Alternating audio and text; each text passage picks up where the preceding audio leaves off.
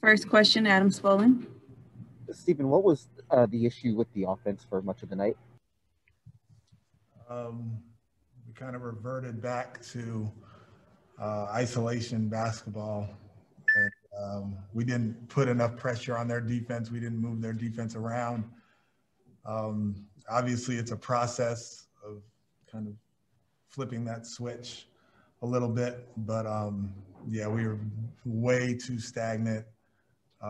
Didn't move the ball enough to put pressure on them and make it hard on them. I think you probably saw our amount of 5-out possessions were minimal tonight, and that's got to be fixed. Kelly Eco. Hey, Coach, just overall for Christian Wood, how would you assess him defensively? It seemed like there were times when he could have done a different job of protecting the rim and closing out. Yeah, it's a process with Christian on the defensive end. It's a hard job. There's two parts to it. There's the getting into the ball by the guard, and the pursuit to get back in front of the guard so Christian doesn't have to play like in between. But Luka makes it hard, because he puts you on his back, on his hip, and you're kind of in between. And Christian was in between quite a bit tonight. Jonathan Fagan. When teams are trapping James as they were, ideally, how do you want to see things executed to take advantage of that? Yeah, we need to have better spacing. We need to get the ball to the middle of the floor and take advantage of the weak side of the floor. And we didn't do that tonight. We didn't get to the weak side very much at all. The ball stayed on one side of the floor, and the result was not good. Adam Spollen. Is tonight a night where it shows just how valuable that House can be to this team because of what he can do on both ends of the floor? Yeah, I mean, he's definitely a valuable piece, and we could have used him tonight. I thought David Nwaba stepped in and did an admirable job. But, it's a group thing, and the next man had to step up.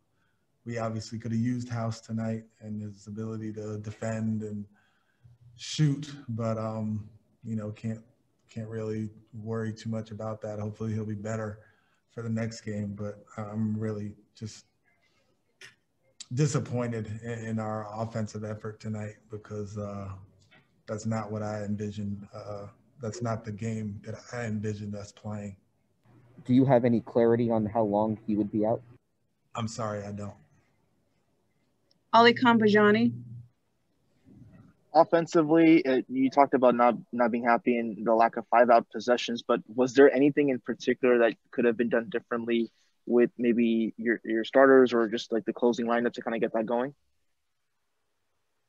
I mean, maybe. I don't know.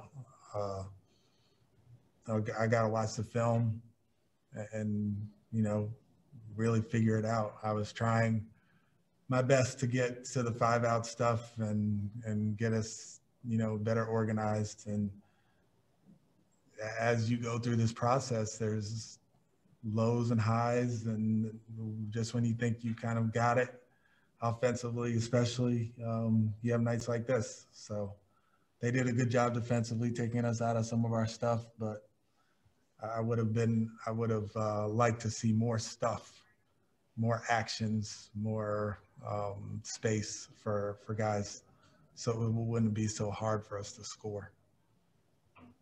Ali Kambajani.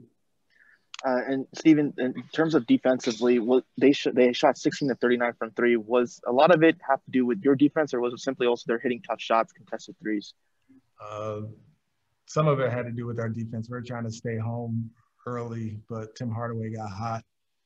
And he was making deep ones, and, one of the game plan things on him was we have to make him put the ball on the floor. I mean, I've seen it time and time again on the other side. So when he's allowed to just catch and shoot, we were close to him, but we didn't make him put the ball on the floor. And he got in a rhythm tonight and obviously made 8 threes and got it going.